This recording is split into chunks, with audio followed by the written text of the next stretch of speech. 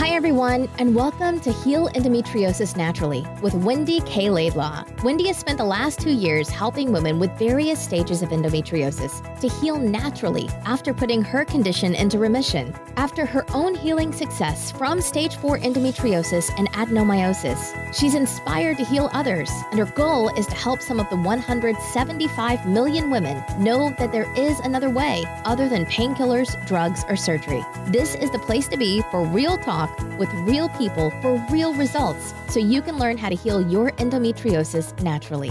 Please note that the opinions expressed in this program may represent options, but are not a substitute for proper medical care. Before starting any new healthcare program, we recommend you consult with a health professional. I'm absolutely delighted, Tony, for you coming and agreeing to this interview with me. My name's Wendy Laidlaw, and I'm interviewing Dr. Tony Coope, who I have known for a couple of years now, and I had the great pleasure of speaking to probably about 3 or 4 years ago, I think, when I was very ill, and you were a breath of fresh air, who I spoke to. Was very kind, very caring, very considerate about where I was at, and I had a wonderful, refreshing outlook to how I could help myself. And I wonder, you might maybe just tell us a wee bit about your background, really, of being a doctor. Right. Well, my father was a doctor, and he came from a classics background as well. So I had a fairly broad sort of start in my infancy, really. Yeah. And I looked at other things, but in the end, I wanted to do something worthwhile. So I thought, well, I better go this route. When I got into university and college, it was very apparent to me even then that medicine was a strange sort of creature, because we could tell down to the last molecule how things happened, but there were so many instances where we weren't told why. And in medicine, there's a word, iatrogenic, which means illnesses caused by doctors or caused by medicines. And then there's the other one is idiopathic, which is we don't know what the cause of this. And there's an awful lot of those, and there still are. Yeah. They're not actually labeled idiopathic now, but it's just not talked about where the cause of things. So that got me curious. And for that reason, I decided I really didn't want to stay in hospital. I did 3 years in hospital, so the general practice was the preferred route. And when I got there, of course, for the first 5 years, we were busy sorting out practices and things like that. But it gradually dawned on me that this was a very different thing out in general practice, that chronic disease was very much more, was 90% of the work, really. Yeah. And no one had really mentioned this sort of thing. And it was always the question of why, why. So what to say about that, really?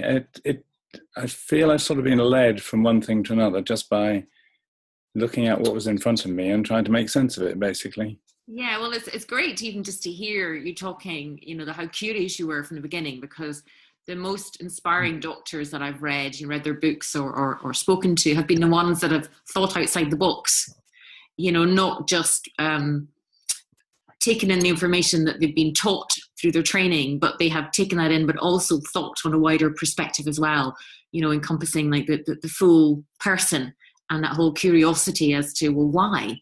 And there's a lot of people out there that don't do that. But what kind of so you were in general practice, you've been a doctor for how many years now?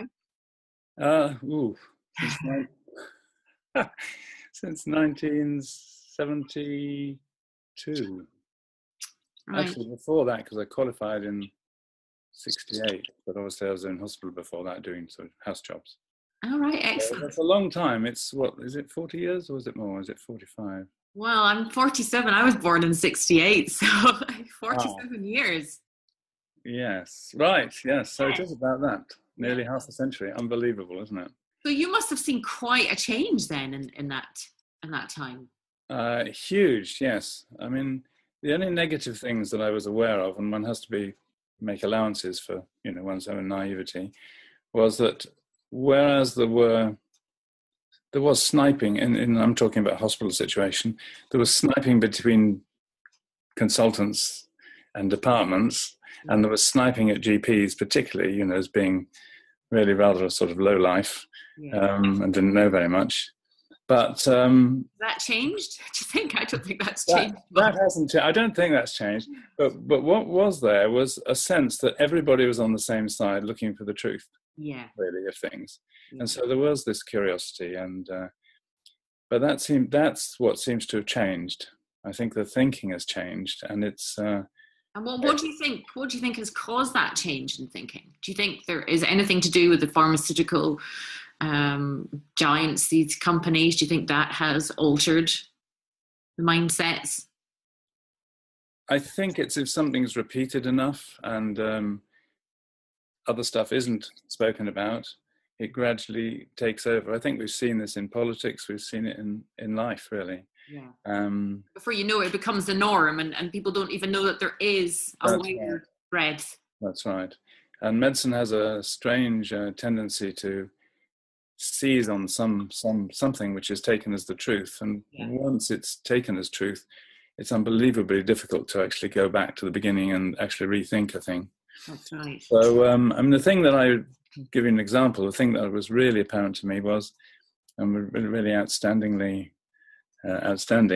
was that I met a couple of doctors when I was a houseman who were very interested in psychosomatic medicine.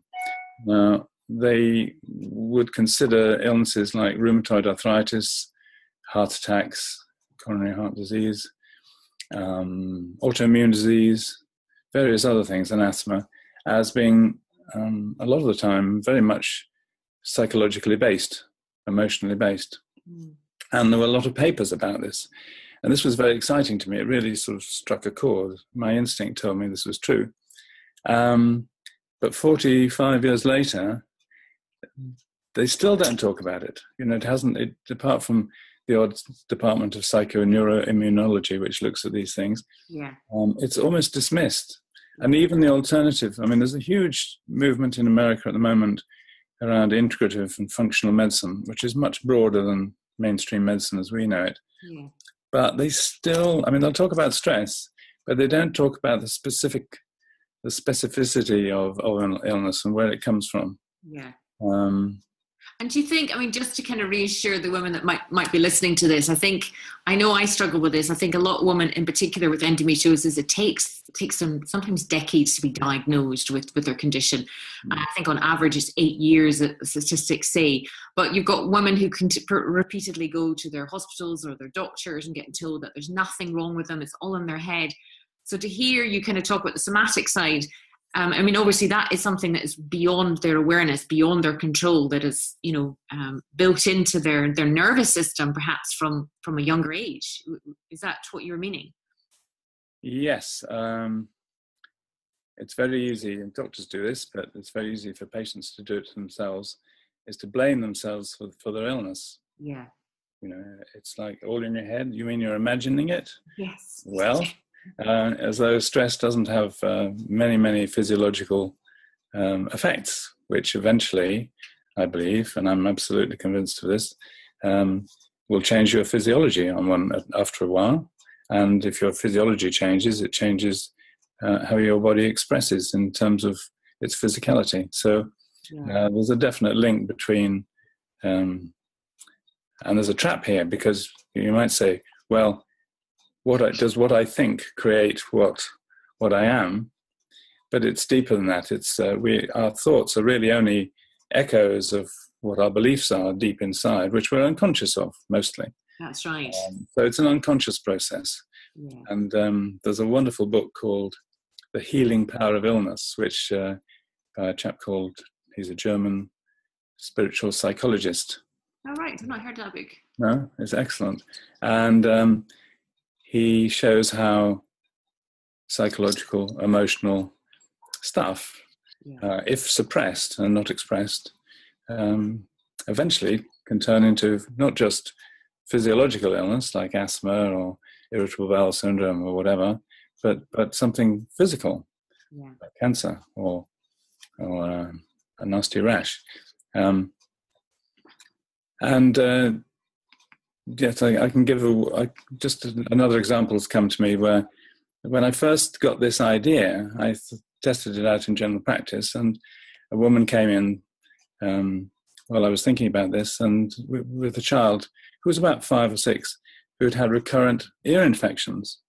Yeah. And I'd asked her several times whether there was anything going on in her life which was stressful. She said, "Oh, no, I'm fine." Yeah. And then I somehow had a little inspiration to ask the question in a different way. So I said, "So what is it in your household that this boy doesn't want to hear?" Fantastic. And she burst into tears. Oh, bless. And she related the picture of this small child holding onto the banisters in the landing above, while the parents argued about all sorts of things underneath because their relationship was falling apart. Right. So that was such a strong example. Yeah. And as a result of you highlighting that issue, was there a resolution of the ear infection or the ear? Well, yes. I mean, obviously, this child has got some damage, and there was a tendency for that to be repeated. But I don't remember seeing her after that for any more than about once, I think. So yes. So when you talk somatically, for those who don't understand the word somatically, how would you explain somatic? Somatic. Well, a psychosomatic illness is something that comes from the psyche, from the subtle, from the mind, or the thoughts or the feelings, and is converted into soma, which is matter. Right. So it's from subtle to the material. And these are things, again, that people, I think, in my learning, my journey, has been mind-blowing, pardon the pun, but mind-blowing just kind of how much, our subconscious mind, which is like 95% of our brain, obviously we can only really willfully control 5% of our conscious mind. And then we have these layers upon layers of like snowflakes in the snowdrift of what, has been embedded in our nervous system from what we've seen, observed, felt, heard from the moment we were born. And that conditions our thinking and our feeling and our beliefs. And then they manifest themselves and show up in our body. And I think it's that jump from the thoughts, the feelings, the subconscious into how it manifests itself in our body. I really, really struggle with that. And I struggled with that because I thought, certainly some of the practitioners that I came across, the consultants and doctors, were incredibly arrogant, pompous, and very much, they were saying to me, it's just a state of mind. You just need to, get yourself up and out. And I'm like, if it was down to willpower, I wouldn't be bedbound. I wouldn't be in this condition because I would willfully try and soldier on. And again, that's a big thing with women with endometriosis. It's not that they aren't strong or, determined or willful, because sometimes the pain they've had to endure for decades, they have to actually almost fight through that pain. But then this concept of that, wow, there's other things going on below the surface that are out with your control, and they're manifesting themselves in your body. It's quite a big leap. Have you found that quite hard for people to kind of? Yes, it is.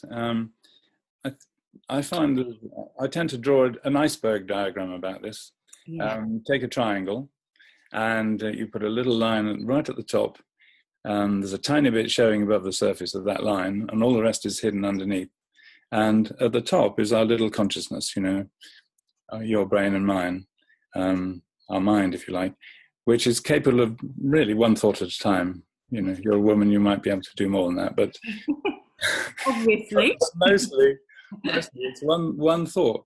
And so whatever's going on underneath, which is all the beliefs that we've downloaded in the first 3 to 7 years of our lives, when we're in a sort of meditative state, we just download as a small child, and our reality becomes our acceptance of reality comes from that. Yeah. And of course, we've got all these mirror neurons as well. So we just, take on behaviors, thoughts, feelings. Everything. What we're told, what we make of it. It's not just what comes in; it's how we interpret it. That's right. And we can be left with an attitude to the world that it's safe or that it's dangerous. Yeah. So you begin to see how anxiety can just start from almost nothing. our parents' role models, our religion, our culture, all this stuff, and all the emotions. So that's just the beliefs, the thoughts, which then come out as thoughts, because our thinking is then constricted by that, defined by it, really. That's right. And they say that most of the things that we think are really not original at all. They've come from somewhere else, which is true. And of course, the other thing, which is even more powerful than that, is the emotions that we've felt that we've not expressed. The word emotion means from the Latin, emotio, means to move out. So all our emotions, we're designed to feel all emotions, whether it's anger or sadness or whatever, and express them, and then they're gone. But if we can't do that, it's not safe to do that, then they remain in our body as some sort of hidden energy. And we can feel it because our bodies gradually contract and constrict. We start to get blockages. The whole acupuncture theory is based on blockages of energy flow. So if things aren't flowing, we get eventually physical disease. But what's very interesting is I went out to India about 20 years ago and came across some of their philosophy. This was a yoga, and they described what's in our subconscious as samskaras, which is interesting because the word scar comes from that. It's a Sanskrit word, and the word scar tells us that an impression has been made, some sort of wound or impression on our psyche.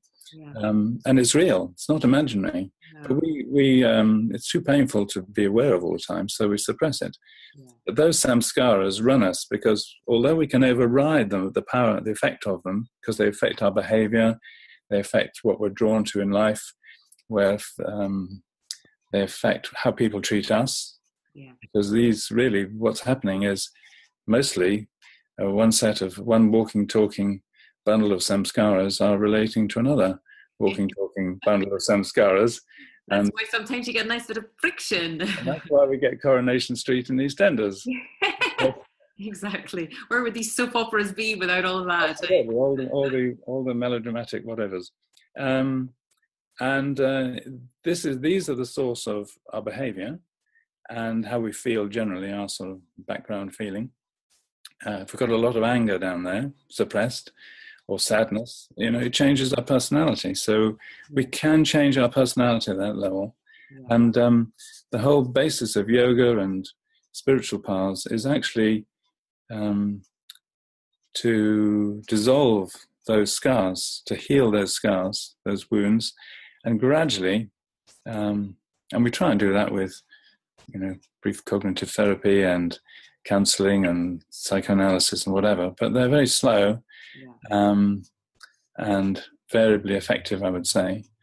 But a spiritual path which involves meditation and contemplation and inner work, and that's tricky. Many people are frightened of what's in there. And I think I agree. I think for me, the meditation, journaling every morning, like the first thing I do is capturing your dreams, writing everything down, and kind of clears the way for the day.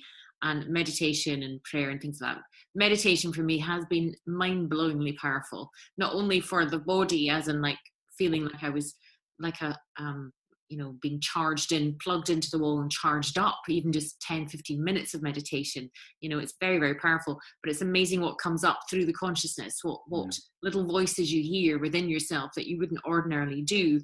And of course, I used to try and drown these things out with busyness and overworking and not sort of making time for myself. But it is a very surprising. I was a bit, again, I had a lot of obstacles to overcome. I was like, well, meditation. And I had images of me sort of sitting on top of a hill, cross-legged but actually it's there's guided meditation, there's mindfulness, there's all different types, whatever suits your personality, but they are really, really powerful, aren't they? Powerful in a restorative and comforting way.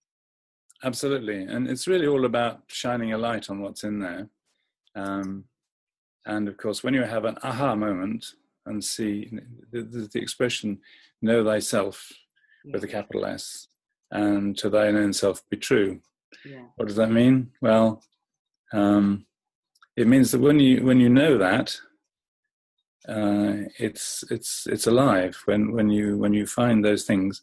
So if you have an insight in meditation, as to how something is, or something about yourself that you may not like, that is the equivalent of shining a light on it, which dissolves it, because those are the dark. The only battle between good and evil is really within ourselves. Although it gets manifested and projected out into the world, it is responsible for ISIS and all these things. Well, it's interesting even just talking about shining a light on it, and and it gets healed that way, because I think, as you mentioned just a couple of minutes ago, most people suppress their emotions, or they think I should be happy, or there's something wrong with me, because that tends to be, I think, with the introduction of antidepressants in the 1960s and 70s, there was this mentality that if you weren't happy, there was something wrong with you. And along with that came, I think I was working it the other day, I'm sure there are more, but like 39 different emotions that we can have. But most of us kind of go, oh, if we're not happy, there's something wrong with us. So all these other emotions are getting squashed down and suppressed. And as you say, manifesting themselves in different ways in our bodies. So to actually allow the feeling of, that's why I've been encouraging the journaling for most people, is just to try and capture those feelings in a safe way, so that they're up and they're out onto paper. And also just sort of encouraging them to keep it nice and safe, their journaling, because as they journal more, there'll be more feelings come up to the consciousness, which they might feel uncomfortable with. But not obviously saying they don't have to act out on any of those feelings. It's just noticing that they have feelings, and just sort of reassuring. I know I have to even reassure myself sometimes, it's okay to have those feelings. It doesn't mean you have to act out in them. That's the difference. But by just shining light in them, as you say, you kind of give them, there's a release from that tension. Yeah, I think the key is that, you can what's the word, when you recycle these emotions, if you don't really go into them. And as long as they're in there, suppressed, they will be triggered. Somebody with a lot of suppressed anger will find themselves angry a lot of the time, with what goes on in the world, but they will also somehow draw anger. It causes people to be angry with them, so they get it mirrored back to them. And there are some people who, if you're stubborn enough, you can recycle that again and again for the rest of your life. But if you're in a meditative practice, and there's grace involved, there's something else there, then when it comes up and you shine a light on it, if it happens next time, it'll be less. And very often you end up by just having a sequence of modified reactions, and then it's gone. It's actually gone. And then you're not a prisoner of that anymore. So that would apply to anger, sadness, which can crystallize out as just general melancholy. And I've had experience of these things, and I've seen it many, many times, where people have, say, if you have a samskara of, say, 5 years black dog depression, it can actually be dissolved in a couple of weeks. It may be uncomfortable, but it's nothing that's bad that's happening. It's actually being dissolved and enlightened. Because what is enlightenment? It's becoming less heavy, less dim, less dull, and brighter, and more and lighter. I know, it's fascinating. I think so for the women with endometriosis listening to this, they're probably going, oh yeah, that's fine, Wendy and Tony, we know you're there, but I'm not there yet, and I'm still suffering from pain, and how does this relate to me? I'm still in pain now, and Wendy's obviously helping me change what I eat and making sure I'm digesting properly. We're getting rid of xenoestrogens, these estrogen mimickers, and we're about to sort of start on natural bioidentical progesterone cream. But how does all this relate to me? How does this relate to my pain? This particular thing that we're talking about, the spiritual side, you mean? Yes, yeah. How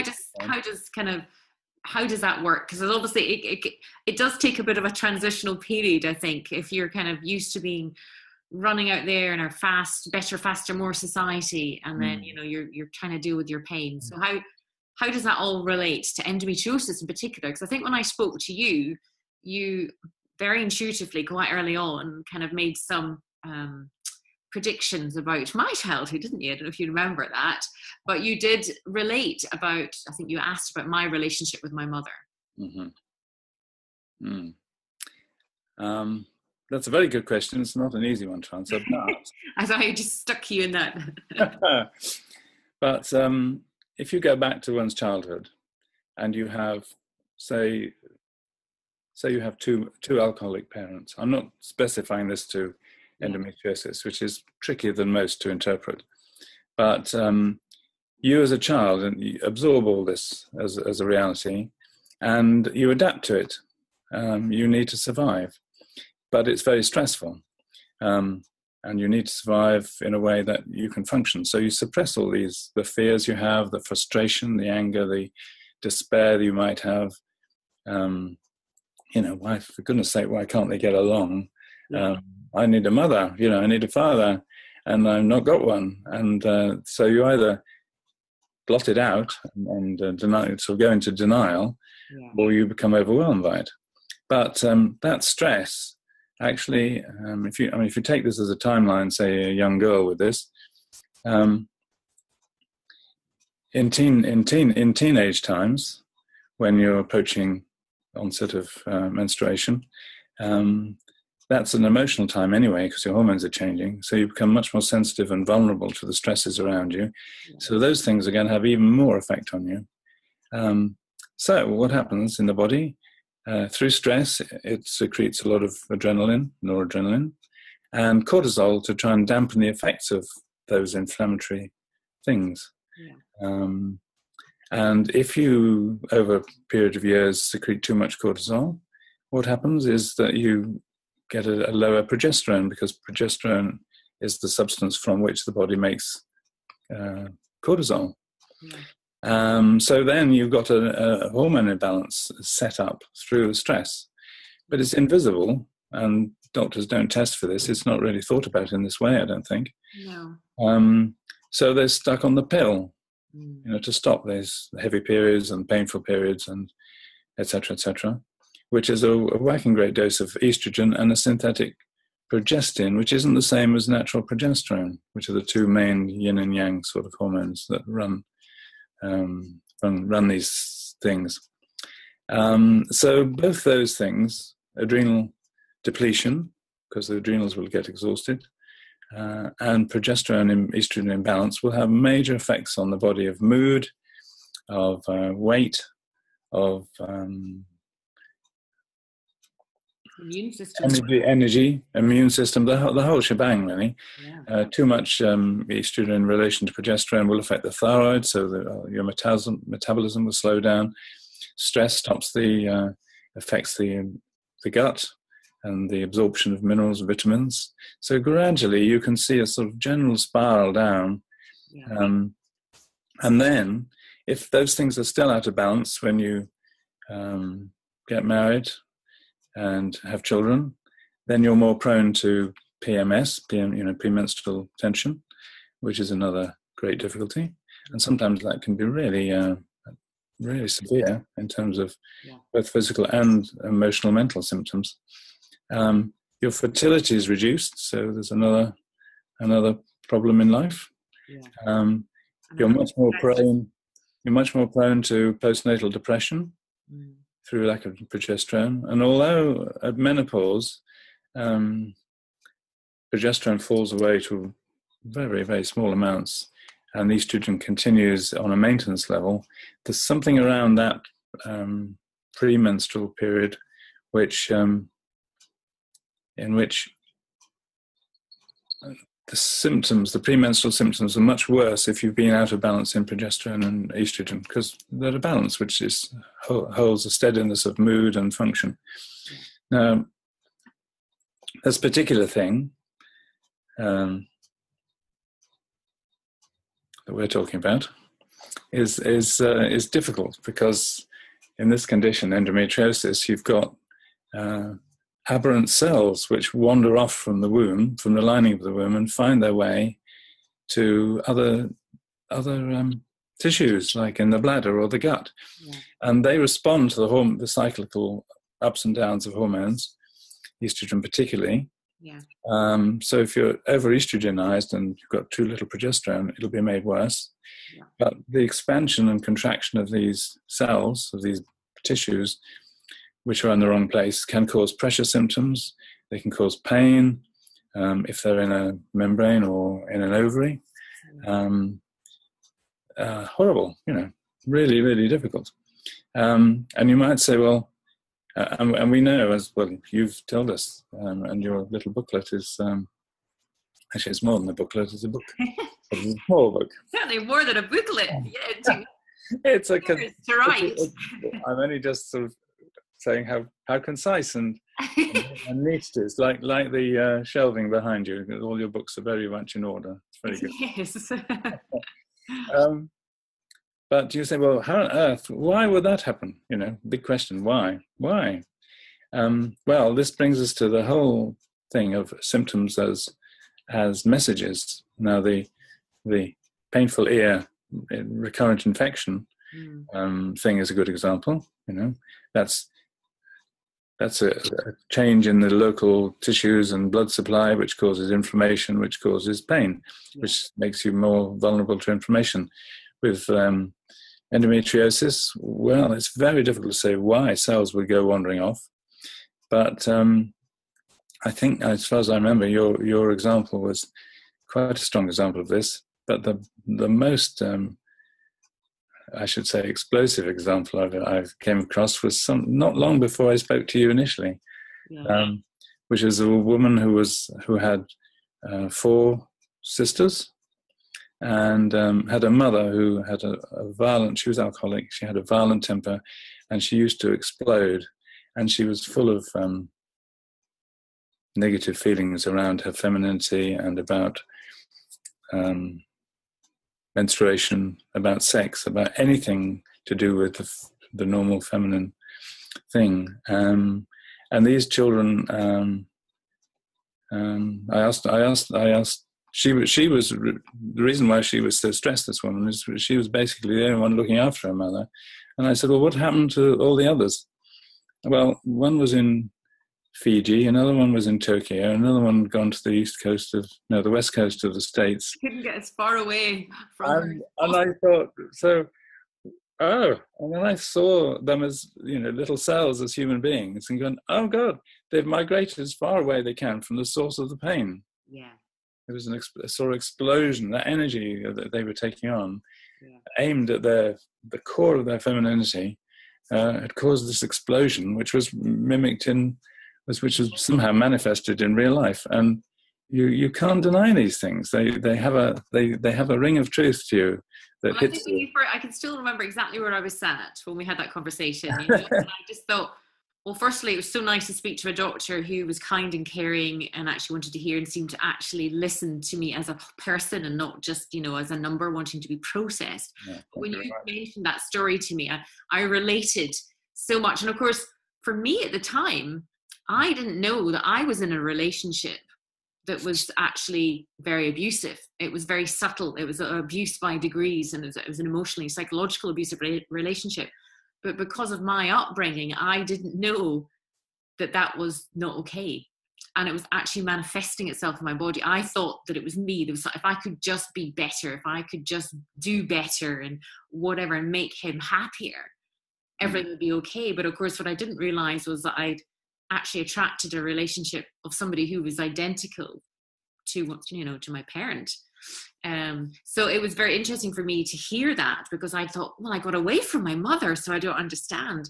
And it was the start, and it took me a long time, really, because I was in denial. I see that now. But I heard recently, they say denial is a cushion for the soul. My soul wasn't quite ready. I wasn't quite there yet. I was searching, and I was hungry for information and knowledge, and but I wasn't. When I spoke to you, you kind of cracked open a little door, a little chink of light came in. It's just like, that's interesting.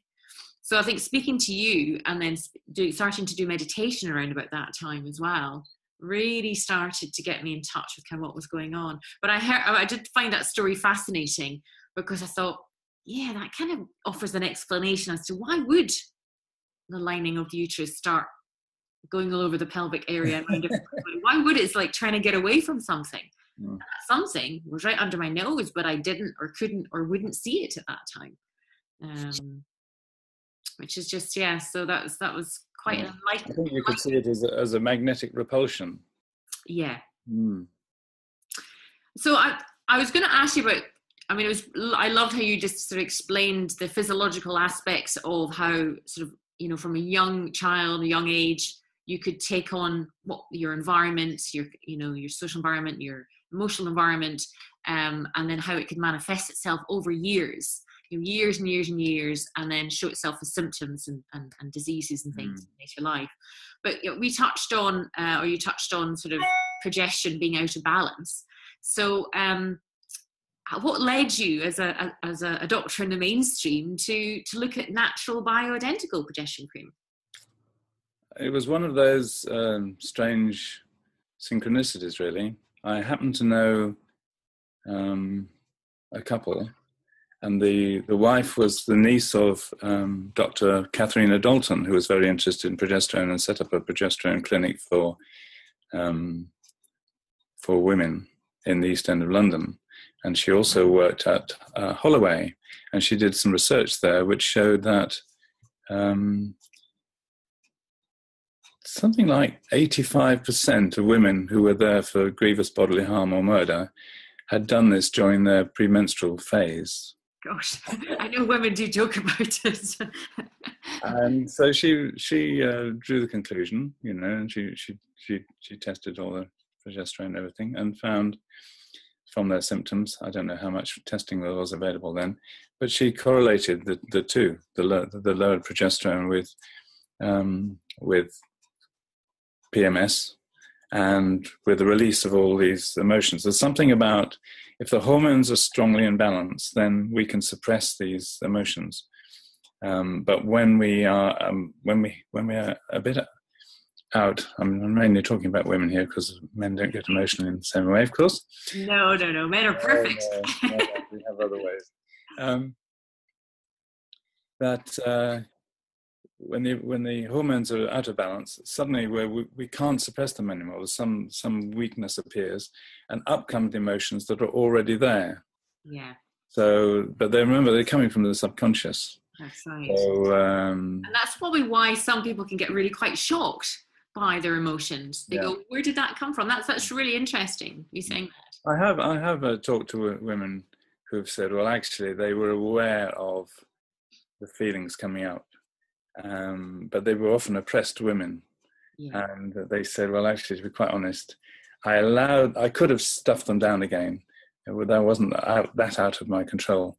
But it was the only way I had the energy to get my own back on their abusive husband or whatever.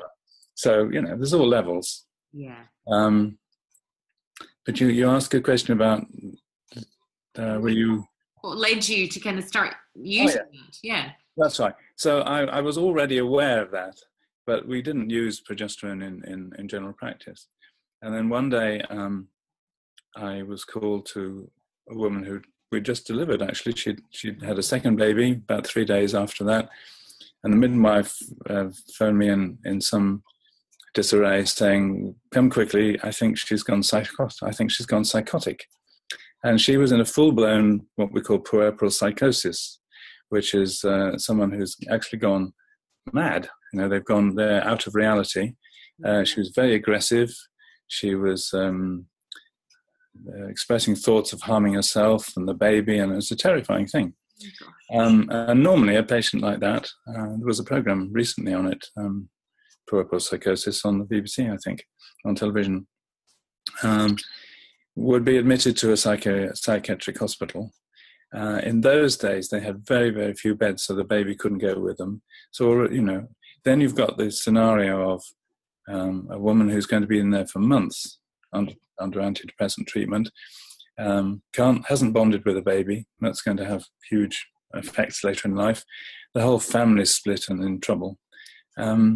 So I was trying to avoid this, and I remembered the progesterone. So I had a very, very good midwife who was willing to spend a lot of time there, just popping in every so often to check on her. But we decided we'd give her some progesterone pessaries, which was said to be useful. Yeah. And I remember when I left the house, I was backing away, holding my briefcase in front of me in sort of terror. I mean, the sheer force of this tiny woman who I'd known very well before, it was quite frightening. Mm. And then 3 days later, I popped in and said, "Well, how are you getting on?" And she met me at the door and she said, "Oh, hello, Dr. Coope. Oh, you look better today. You look really anxious the other day. What was that about?"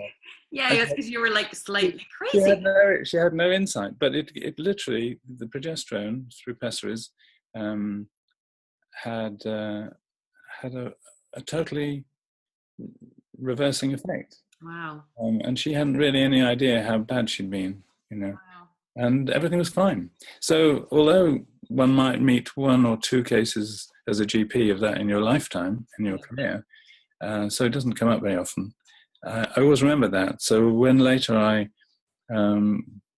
was offered the chance to do some consulting around it, I immediately jumped. I thought, well, this is really interesting. This is a really interesting substance. Definitely. And so then I found that it's got multiple benefits and uses, right from PMS in heavy periods in adolescence, to fertility, to postmenopausal, postnatal depression, to menopause, to the whole thing of progesterone estrogen imbalance, which is not well understood by the mainstream, I don't think. No. Although there's a professor in London who is mainly using it for delaying premature labour, which is a very valuable thing because of because of course, you get no progestin and the body wants to start delivering the baby. Well, if you have a premature birth, the neurological and psychological effects on the child is much more than we realise. So it's very important to go to term as far as you can. Yeah. So that's one. So and the reason why it's not, I should mention, the reason why all these doctors don't know about it or dismiss it is that there are some beliefs around it which are being propagated by, I think, many, many years ago by some mainstream medicine professor, and it's stuck. But it's also because it's not patentable. So the doctors, the pharmaceutical companies can't make money out of progesterone itself. They had to make a synthetic version, and the synthetic version are the progestins that are in the pill and in HRT, and they also have, can have effects on the body which affect the clotting mechanisms of the body.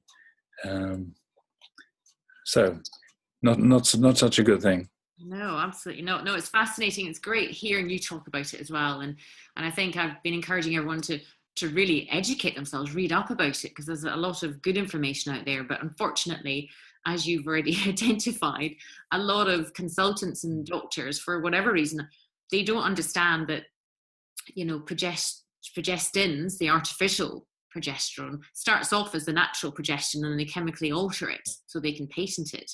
And they don't realize that with that chemical altering, that obviously causes the side effects. But they have no understanding of, for example, one of my ladies was told that if she was going to be trying for a child, and she'd need to stop taking progesterone because it's not safe.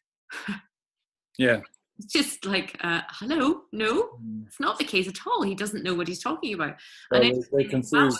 With IVF treatments now, which of course that's a big industry, the IVF industry, because of the xenoestrogens and estrogen mimickers out there, and then the low progesterone, probably for a number of different reasons. Even IVF treatment is based around injection of progesterone or suppositories of progesterone. And then when the women do fall pregnant, they have to maintain the progesterone levels for at least 12 weeks afterwards. So again, progesterone has a lot. It's a very safe hormone, isn't it? Very, because in pregnancy it goes to 20 to 50 times its normal level. The reason why they think that is because they've heard some bad thing about the progestin, and or the progestins. There are many of them, and they don't know the difference. There is a difference between natural progesterone and progestins. Yeah. Well, that's right. And I had to go up to my doctors. I had to change surgeries a couple of times because I was ultimately just hitting a brick wall where people were like, "Oh, well, that's cancerous," and I'm kind of going, "No, you don't understand. This is not." It's not progestions. And of course, unfortunately, the names are so similar. You almost have to have them written out in card form and show them up and go, this is this and this is that. And they're actually completely different. It's quite, I mean, it's forgivable up to a point, because if it's not your specialty and you're just told by an authority, it's easy to take that on board. Yeah. But as soon as you start looking at it yourself and making up your own mind, then it gradually comes out. Yeah.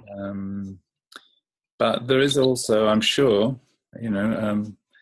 a misinformation campaign which seems to crop up in the media now and then, probably encouraged by big pharma and advertising revenues, to actually talk about the status quo, which is if we knew how much pain and discomfort and emotional trauma is suffered by women who could use this natural form, it's huge. It's huge.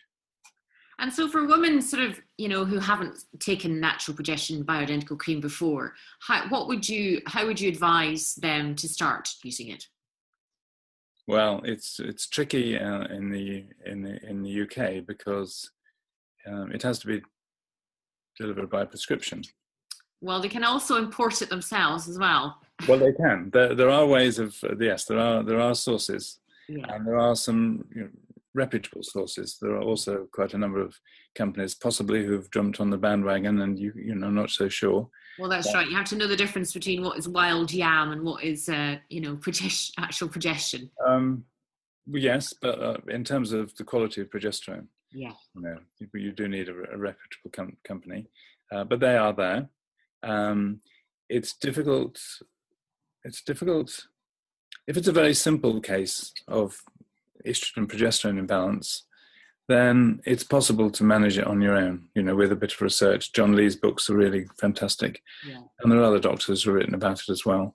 And there's a website which I've written for occasionally, bio-hormone-health.com, which contains a lot of information around this. And it's something that you gradually become expert on over time. It doesn't happen instantly. You've got to keep on looking. But what was the point I was trying to make? Just how, I think what I'm hearing from you, which is what I know myself and from own reading, it's a very safe hormone. And I think what a lot of women feel a bit fearful about is, it's a hormone. And when I first heard about hormones, it felt scary. But it's a very safe hormone. And then, of course, when people start to use it, obviously it does reactivate some sort of dormant estrogen receptors. So there might be a temporary, increase in symptoms and things like that. But then equally, if there are other stresses in your life, that will, cause more cortisol and, affect hormone imbalance. If there's xenoestrogens in the environment, toxic things, that's going to affect the body too. So I think kind of what I learned in my journey, and I hope you back me up on this, is like, you can take progesterone cream, but it's not a kind of a wonder, all fix my whole life, my whole body thing. It's to be kind of worked in tandem with your meditation, looking at, your emotional health, looking at, your environment, look at your relationship, looking at everything in tandem, your diet, everything. It's part of a holistic way of healing. It's a very safe way, but that in itself is not the cure, inverted commas, of the condition. No.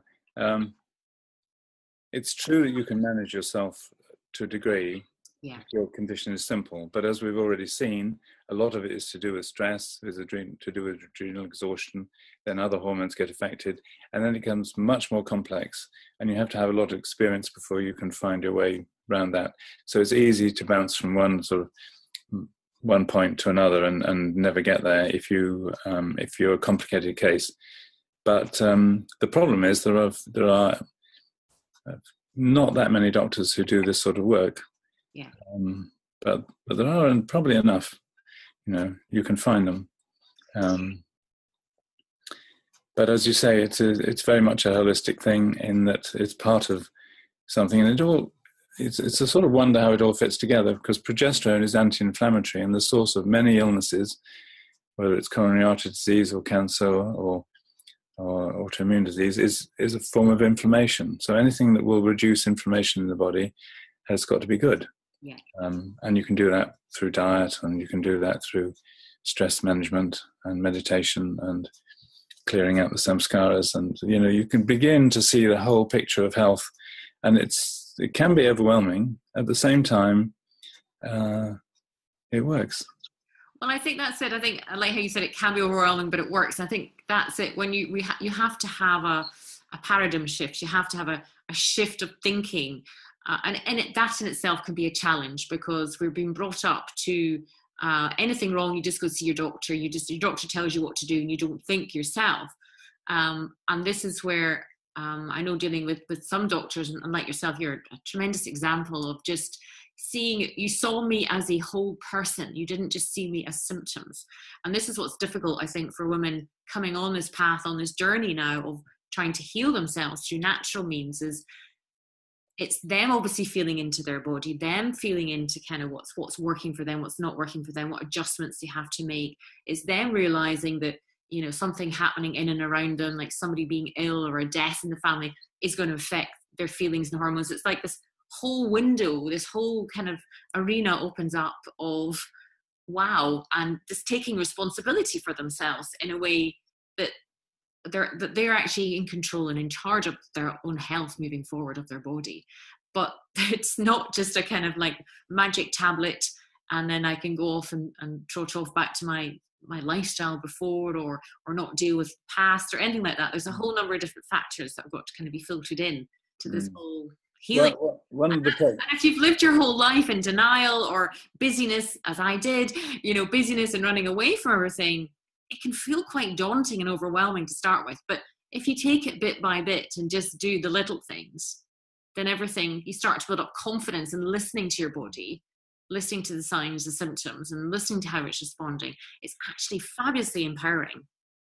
One of the pleasures of the work that I do is the number of women who've made a journey like you, and they've done it mainly on their own, with the guidance at crucial times. And the key is, I think, to find something that you know is true. You know thyself, and to thine own self be true, and know that by which all else is known. So your core essence is the source of your creativity, and in particular your knowing, your intuition. So you find something that's true and then start reading around it, then you'll see a bit more clearly what will fit.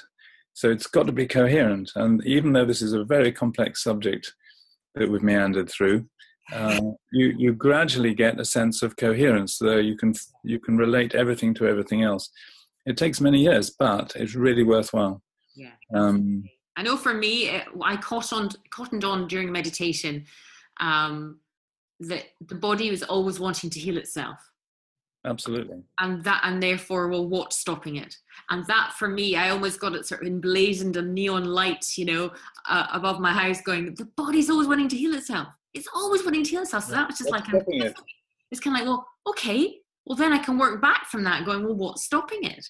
Mm-hmm. And I think when I started to learn and read and hungry to get information about the body, and the more I read, the more fascinated I got. And I don't know if you've read the book When the Body Says No by Gabor Mate.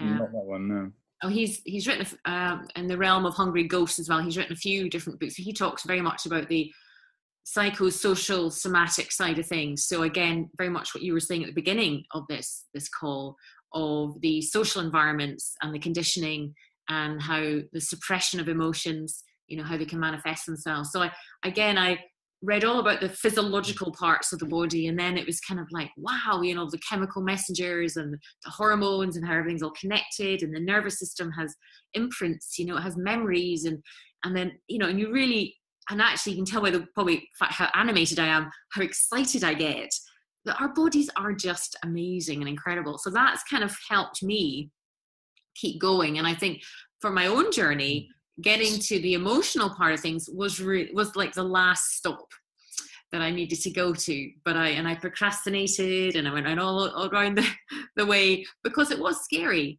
But once I was able to go there in my own time when I was ready, it was amazing how much stress and how much release. And of course, I suffered from the chronic fatigue syndrome, and how that ultimately, whilst I was able to manage the endometriosis, probably within about 4 or 5 months, all my symptoms had pretty much disappeared with the natural bioidentical progesterone cream. the chronic fatigue still lurked around. It was very much, no, Wendy, we're not doing anything. That's when I read When the Body Says No. My body was just like on strike, going, we ain't going anywhere until we deal with what else is lurking there. Yeah. Chronic fatigue is a really interesting subject. And of course, huge controversies in the mainstream medical. It's either depression or it's a virus or whatever. It's still, I don't know if they've got any further, but it's much better understood now, I think. Yeah, Dr Myhill in Wales, she did a test of a mitochondria score, which she says it's not hypochondria, it's mitochondria.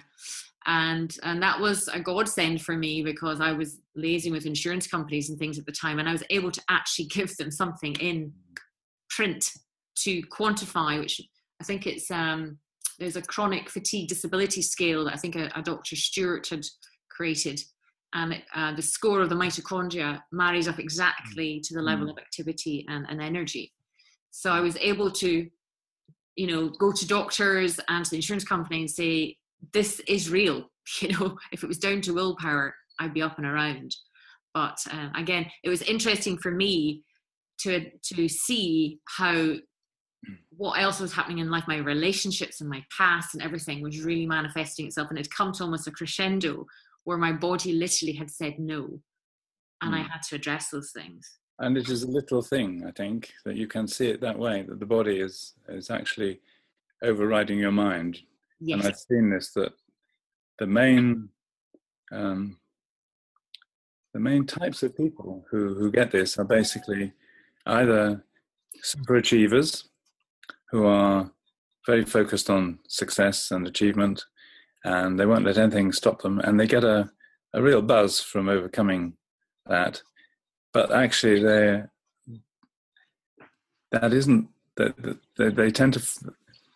tend to be aiming down a path, which is not their true path. But they've been conditioned from often being part of a family or a dynasty who are very success orientated, great expectations, to go down a certain route. And it's not until they actually, and their body then eventually says, as you say, no, stop. And it's saving you from yourself. Yeah. And then once you actually surrender and go, okay, I can't live that life anymore. And it takes a lot to get to that point very often. Yeah. Once you've finally surrendered, then suddenly gradually a little bit of energy comes back. And then you find actually your real passion is sculpture or painting or something. Usually it's a creative thing. That's right. Once you find that, big explosion of paintings, everything comes back. Yeah. And the other sort of person who tends to get that is the helper, the person who wants to fix other people, make the world a better place, all good stuff, but really does it at the expense of themselves. Yeah. And that's because they don't know how to help themselves, because they've probably been conditioned in a family where that was their role. That was the role that they fulfilled, and that got them their needs met in some indirect way. And of course, they don't know. And this is part of the exciting journey, really, for certainly the women that are on this course. Is equally, I see where they're at, and I've been there, and I know how frustrating it is, and I know how impatient they are, and they want it yesterday. They don't even want it today; they want it yesterday. And it's like, there's so many different things coming up for them and showing up for them. And of course, it can be scary. But equally, I know where they're at and I know where I'm at. And it's kind of like, come on, I'm just up the road.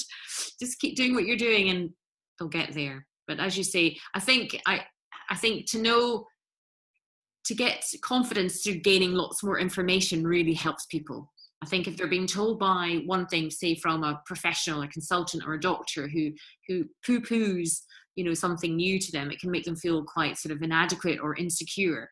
But if they educate themselves, by feeling into their body, listening to their instinct, listening to their body in a different way, and whilst reading and educating themselves, it really helps to build up their confidence. And having an example, you wouldn't think that you had ever had chronic fatigue syndrome, for instance, would you? No, I know. And I have to keep pinching myself, because it's like, but you're right, I think. And, I said to some people the other day, I wouldn't change a single thing of what has happened. It was absolute hell the past, how many years that I had to go through. I was desperate for change, but scared to let go and scared to hang on. It was that I was just wrapped up in fear. And meditation was incredibly powerful. Mindfulness, increasing the awareness, just noticing without judgment.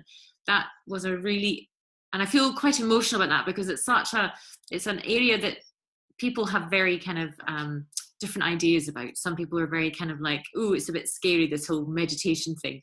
But actually, as you say, it's just, enlightenment, coming back into yourself, looking at yourself.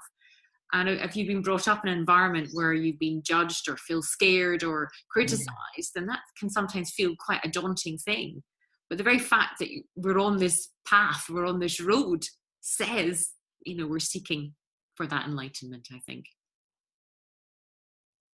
Absolutely. Well, Lou, thank you so much for taking the time to chat to me. You were very much an integral part of my recovery. And as I say, I still remember sitting on the sofa when you were talking to me in ways that were just so refreshing. I was hungry and I was craving for that kind of information at the time. I was literally going up to the doctors. I could barely function in any capacity, going up saying, I feel like I'm dying, literally, and I wasn't being melodramatic. And they turned around and said to me, well, we've checked your bloods and at least you don't have cancer. You should be happy about that. So that's what I was up against when I got hold of you. And I can't remember how I even got in touch with you, but thank you so much for taking the time. I'm sure the women will really love to hear and see this. And it's been a pleasure. Okay. Thank you very much.